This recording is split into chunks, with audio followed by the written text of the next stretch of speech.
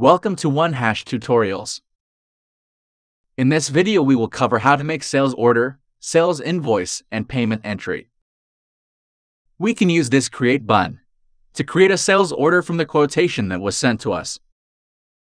The data will be prepopulated. All we need to do is choose a delivery date and a customer reference number. In case there is some changes in the quantity and the price, the relevant changes can be done. When we save it, the status changes to draft mode. At this point, you can still make changes to the document. Once I submit the order, it is finalized.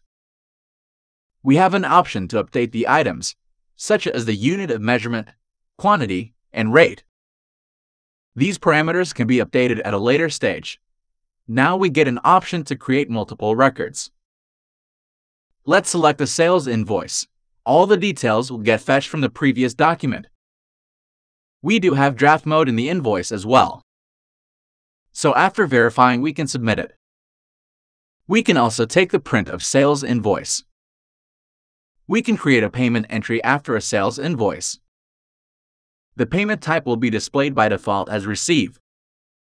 We have the option of selecting a payment method.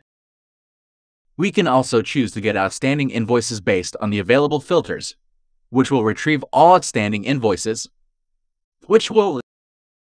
If you need to make any deductions, you can do so here. We can update the check or reference number as well as the date and the transaction ID. We can also connect it to the project and the cost center. When you save, it will go into draft mode. We can have print format for the payment entry as well. Review it.